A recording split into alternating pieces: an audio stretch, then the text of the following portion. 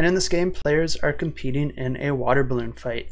And at the start of each round, you're going to be drawing cards blindly from a deck, and then you're going to be placing them down in your play area in front of you, creating your fort. And the cards are going to be offering you some different shaped walls of different colors. You're going to be trying to connect these together in such a way to create as many enclosed areas as possible, because any area that you have is going to allow you to put different children there. That's going to give you more firepower and allow you to throw more balloons at your opponents. And the way that balloons are represented in this game are with dice. So for each child you have, that's going to allow you to roll one additional die. And as part of the round, you're going to be rolling all those dice, and each die is going to have a different color on each side, and that's going to indicate which walls that you're allowed to hit. So you're going to be matching those dice with the different walls and doing damage to your opponent's fort. And if you're able to get through the walls of the fort into the main area, you're going to start dealing damage to the other player, and if you're able to do at least 3 damage, then you win the game.